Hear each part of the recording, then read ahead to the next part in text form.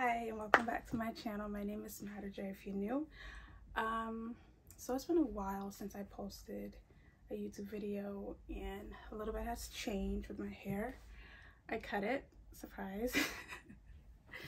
It's not really that much of a surprise, but so I had cut my hair back in June and then I just kind of stopped posting because I was just busy with work and school, but I really do want to get back to posting more about my hair and other things. So if you're interested, please subscribe.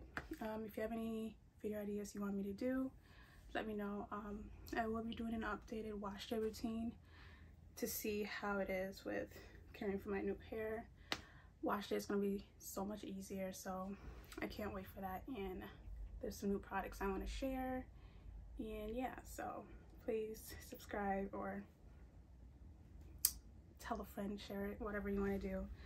But yeah, so this is what my hair is currently look like. I cut it this week on Monday and it's kind of oily now, but I am 1 week post relaxer as of today, so freshly relaxed for the new year, and kind of want to take you guys through how I'm gonna grow my hair this year and do like monthly checkups just to see where my hair is at and how it's feeling.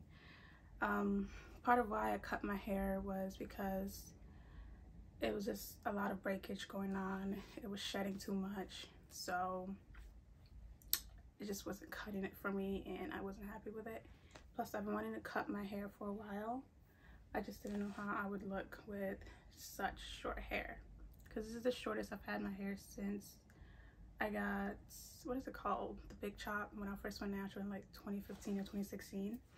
So my hair's never been this short in a while, but I'm happy to get it back to a healthy length, much fuller, and just doing much better.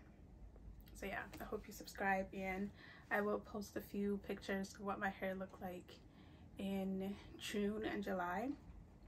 Because if you look back in my old videos, my hair was much longer and I just wasn't feeling it anymore. So this is gonna be a fresh start, and I hope you come along. If you have any hair videos you want me to do, just let me know and I'll do it.